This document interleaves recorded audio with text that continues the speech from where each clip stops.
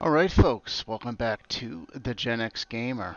I am Karok Alvaron, and today I have a very quick Valheim Seed discovery video for you. We are looking at the Valheim map world generator. We are not going to go in game for this one because it's pretty unique. It's not something that I would normally play, but I think my viewers will really appreciate this. So before I get going, let me say thank you. Thank you for taking your time to watch my content. I really appreciate it. Please like, subscribe, share. All that stuff really helps the channel out, and I really, really appreciate it. So I was posting my video on Thursday onto Reddit, and I stumbled across this particular thread. I'll leave a link to it in the comments below. It's called, Boss Island, tiny island of the starter location with all bosses plus queen. So I took a look at it.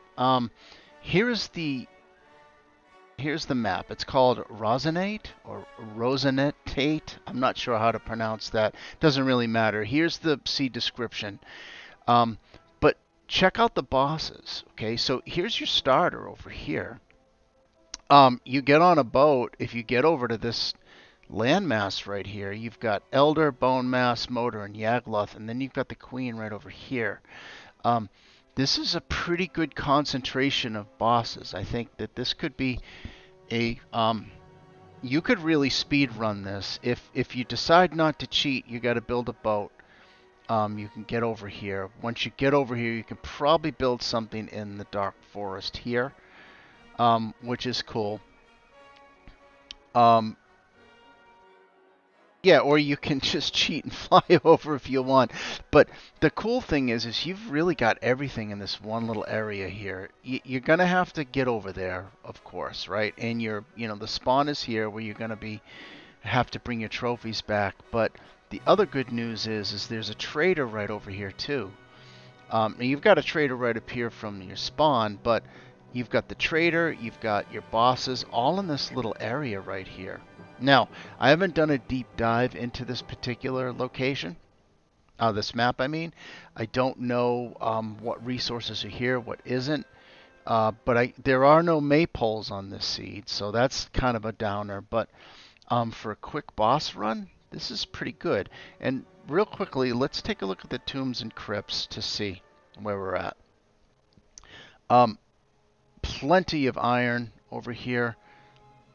You've got enough from the Dark Forest in this little area by the trader and by the Elder to get you by. I don't know that you're going to need a whole bunch of certainly cores here, but you can see there's a whole bunch up here as well.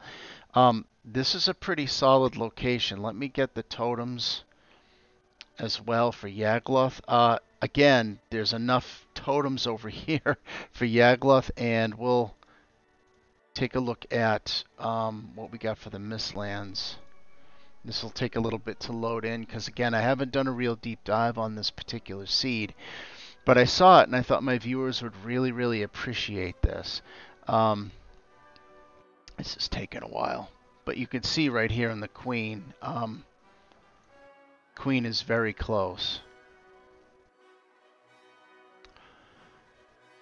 So it does take a long time to load the new Mistland stuff on the seed generator.